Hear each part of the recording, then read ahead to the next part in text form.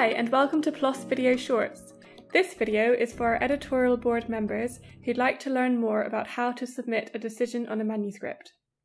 From your Associate Editor main menu, you will find the manuscript in the Submissions with Required Reviews Complete folder. Look to the action links in the left-hand column of your manuscript and first open the manuscript details page to check on the status of the reviewers. Sometimes, PLOS staff may grant reviewers extensions, so it's always good to check the reviewer deadline, which will be listed underneath the reviewer name if they haven't yet submitted. We ask that you do not terminate reviewers unless they are past their deadline. In this case, all of our invited reviewers have completed their reviews, so let's proceed. You can read the reviewers' comments by going to View Reviews and Comments from the manuscript action links.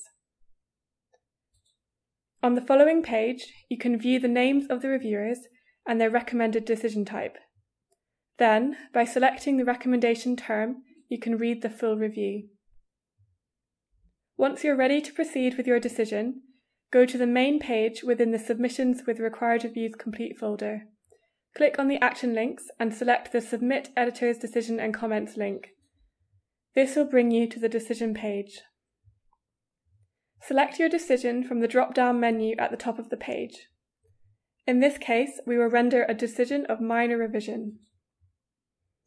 The reviewer's comments can be reviewed again in the form below, including their decision recommendations, their comments to the author, and any confidential comments to you as the editor.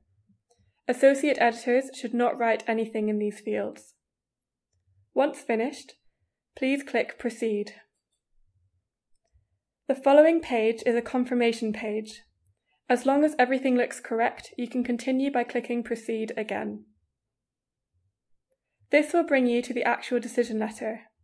You can modify the decision letter and enter your own comments in the body of the letter, but we ask that you do not modify the comments of the reviewers. Depending on the PLOS journal and decision type, there may be all caps text with further instructions for you, the editor. Before you proceed, delete all this text and include your own specific comments for the author. Lastly, please ensure that comments from all reviewers appear at the end of the decision letter. Once you've finished, go ahead and click Submit Decision with Draft Letter.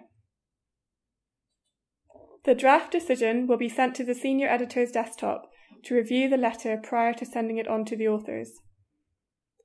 Thanks for watching this PLOS video short. For more information and videos like this one, please visit our PLOS Media YouTube channel.